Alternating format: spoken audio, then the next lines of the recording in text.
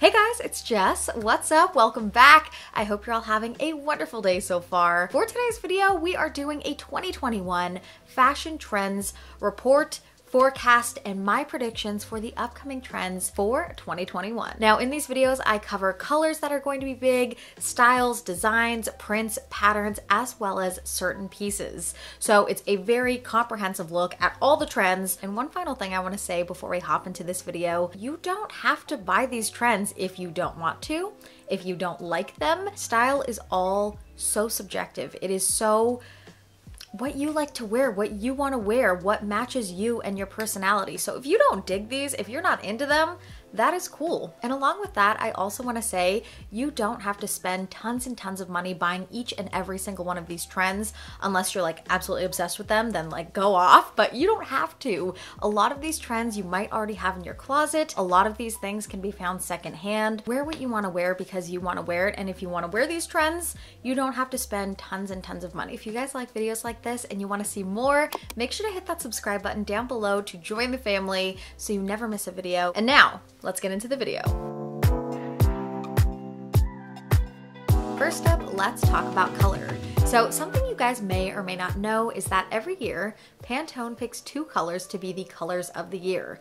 Now, these are colors that they think will represent the year, and the two colors they picked for 2021 are Illuminating Gray and Banana Yellow. I think gray is a very beautiful color, and I think Banana Yellow is definitely something very fun to play with. It's a great pop of something, and of course, like, they don't necessarily have to be worn or styled together. So the reason that these two colors were picked as the colors of the year is because of what they represent. So these two colors represent hope and optimism, as well as unity and stability. So that was kind of like the vibe they were putting out into the world, that 2021 is hopefully going to be better and we're going to be optimistic about it. But in addition to those, there are several other colors that are on the watch list for this year as being huge throughout the year. So first and foremost, let's talk about shades of green. Now, shades of green is not something particularly new. I would say maybe since spring of last year, shades of green have started to become more and more popular. They were a huge style trend last year. And with the shades of green that were really big, it was mostly leaning towards the lighter color spectrum of sages and the more lime green, pastel greens. But this year, we are including some of those with colors like green ash, which essentially is a kind of minty seafoam green. There's also Tidewater green, and keeping in line with last year, the more pastel, soft shades of green. We've got Willow, which is a very gold-toned olive. I think this is one color that is going to be absolutely huge throughout the year, especially playing with like metallics and having that undertoned gold be really present. I think that is going to be so beautiful. And stepping right over on the color wheel, we've also got some shades of blue that are going to be big this year as well. So one color is a deep navy. It's called Inkwell on Pantone. This is just a gorgeous like dark navy color. So we've got kind of like the jewel tones playing up. Additionally, we've got cerulean, which is going to be popping up everywhere this year. I have already seen this starting to emerge. What you don't know is that that sweater is not just blue, it's not turquoise, it's not lapis, it's actually cerulean. The rise of cerulean is here, and one more notable shade of blue is French blue. So French blue is essentially a nice, bright, bold cobalt shade. Now let's talk pinks and reds. So first up, we've got Amethyst Orchid, which is the truest violet. We've also got Fuchsia being big this year, and to my personal dismay, we've got Coral being a big shade. Now on its own, I dig Coral, but you know what's also popular that I already mentioned?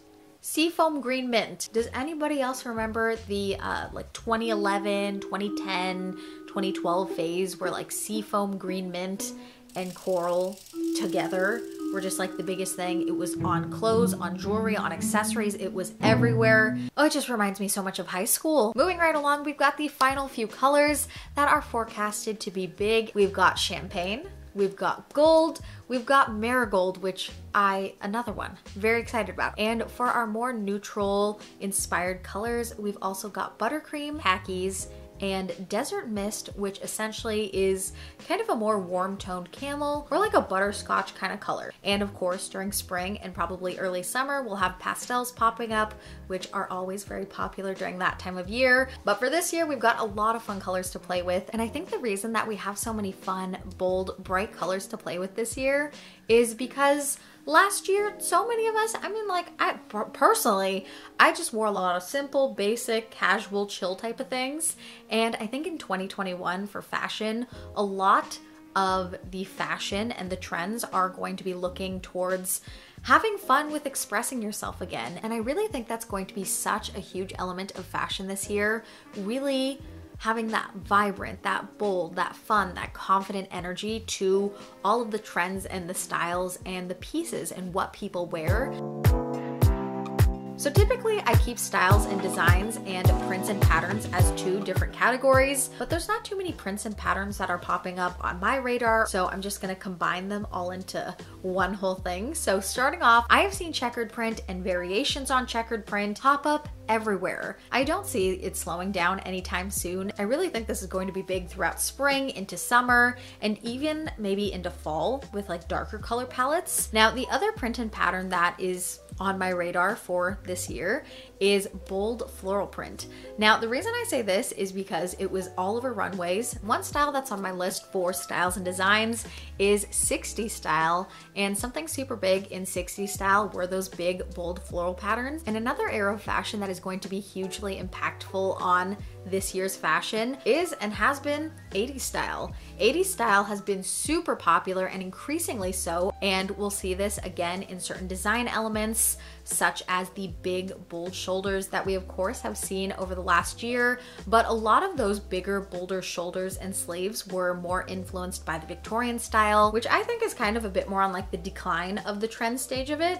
But the 80s style, more types of shoulders and sleeves, I think are going to kind of develop from that. So instead of just having the big full sleeves, we are going to have the very 80s style shoulders going on. Now for our last few styles and designs, we're gonna dive into consumer psychology. So something, again, that was huge with last year is we were all in quarantine. After wearing comfy clothes and pajamas and sweats and athleisure for nearly a year, a lot of consumers are wanting to be sexy again. A lot of people want to like dress up and have fun with their clothing. The next few style and design trends are very based in the antithesis of that. One of those huge style design trends that make people feel sexy and get to show a little bit of skin is cutouts. Little keyhole cutouts on the front, on the back. You might have cutouts on sleeves, cutouts on dresses. I feel like for summer, a lot of cutout bathing suits. Well, cutout bathing suits are always pretty popular, but I feel like they'll be especially popular this year. So the rise of the cutout is definitely here. And along with this like kind of sexy vibe, we've also got the sheer top. Very fun to play with, very fun to layer with. And if you want to take advantage of like this sheer top, but it's a little bit too much for you, you want to tone it down a bit or maybe keep it a little bit more low-key, one thing you can do is layer the sheer top over a cami instead of a bra top. You can also layer the sheer top under something, so under a tank top or a short sleeve. You really can get creative with these trends and make them work for your style and what you're comfortable wearing and what you're comfortable styling. Winding down to our two final designs, well, they're actually like more of details. Details are like certain things about a piece. So first up, we've got hardware, metal detailing on a piece. So I think we're gonna see this in the way of little chains, little chain details. Finally, we've got expressive textures, things like ruching, we've got things like puckering, we've got things like think of the popcorn shirts that we grew up with. Any sort of fabric or piece that has a lot of texture is very fun, and very dynamic with that texture is something I think we'll see a lot of this year.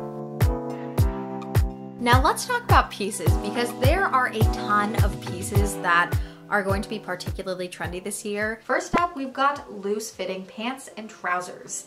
So the reason that this one is big this year is also influenced by consumer psychology. So last year, we wore a lot of sweats, we wore a lot of comfy clothes, because we've enjoyed a year of truly dressing so comfortable in our work from home type of lives.